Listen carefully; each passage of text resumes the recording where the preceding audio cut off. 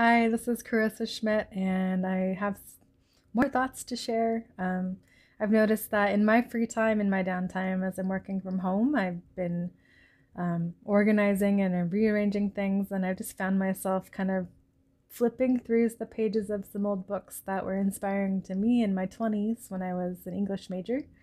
And I'm finding myself returning to some of the existential thinkers during the time of World War I and World War II.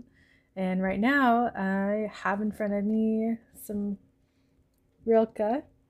And if you're not familiar with Rilke, he was a thinker and a writer and a mystic and a poet that um, was writing around the time of the Industrial Revolution, around the turn of the century, and had lots of thoughts about the world that he was in that was changing rapidly and changing very fast.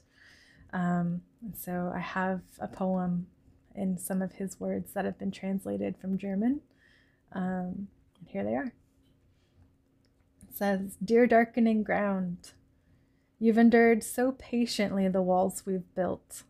Perhaps you'll give the cities one more hour and grant the churches and the cloisters too.